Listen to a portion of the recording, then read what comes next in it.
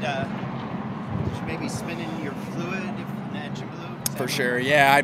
Kind of hard to process at one, you know, when it happened, but got into 3 and pretty much the whole drivetrain just started shaking and locking up really hard, and then I spun. I think that's just oil blowing all over the track because what was weird is it would start back up, but then when I'm trying to come back to pit road, obviously fire blew out of the left side, so it's got to be an oil line spraying on the headers or something there to cause that, right? So got out oil everywhere. So I don't know. I didn't get much of a warning except for when I got into 1 and the drivetrain started to shake really bad. But dang it, started second, right? Had a really good day going. I don't know, man.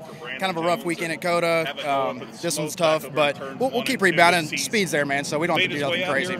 This is Timmy Hill, driver of the 56 Toyota. Make sure to hit that subscribe button. Also check out one of those videos beside me and visit frontstretch.com for more racing content.